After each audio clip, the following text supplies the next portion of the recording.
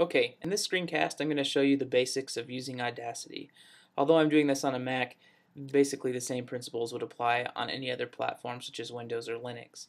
I'm assuming at this point that you've already downloaded Audacity, so I'm going to go ahead and launch Audacity. And you'll notice when it comes up, sometimes a window comes up, sometimes it doesn't, but we have this menu here. So we're just going to click File and New, and we have our basic functionality here. I don't know all the functionalities, all the ways that you can use Audacity, so I'm just going to show you some basics. The first thing you need to do, though, is go to Preferences. If we go to Audacity and Preferences, and then we want to look at the libraries. By default, Audacity cannot record to MP3 files, so we need to make that happen. So I'm going to click on Download. It's going to open up my browser and send me to this link. We don't want the Windows one, we want the Mac OS X one. So I'm going to go to the page and download the file.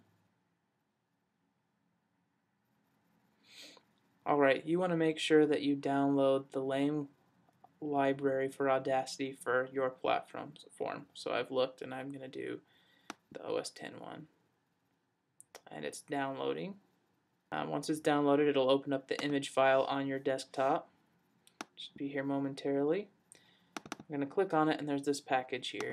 You're going to run the package. Doesn't take up a lot of space. You'll have to put in your password. It's been installed. Okay, let's go back to Audacity now. Probably one of the easiest things to do is to quit Audacity and restart it.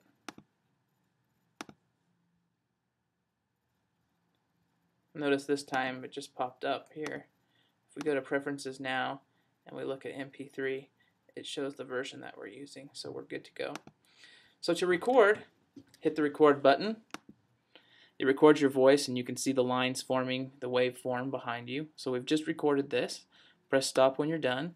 Now you can play it back. It records your voice and you can see the lines forming the waveform behind you. So we've just recorded this. Press stop. Okay, so that was pretty simple. We just recorded something. So now I'm going to show you how to do an effect. You click on Effect and let's do the change pitch. We want to go up.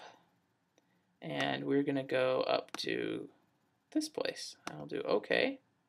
It just changes the pitch, and let's listen to it now. It records your voice and you can see the lines forming the waveform behind you. So we've just recorded this. Press stop. Okay, there we go. So I've done that effect.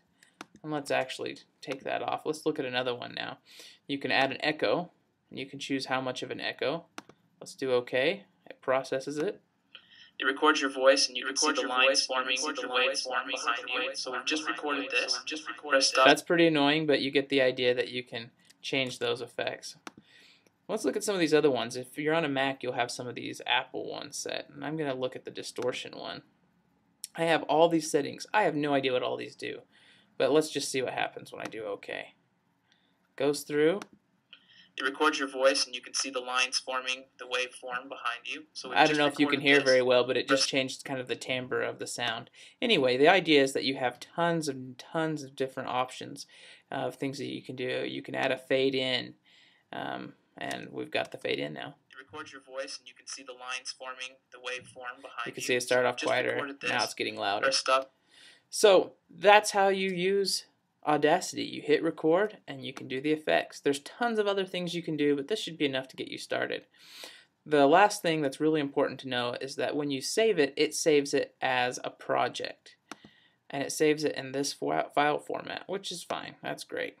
So I'm just going to save it on the desktop. But no other files can open this. So what you want to do is do export. At the beginning we added that lame library so we can do MP3 files.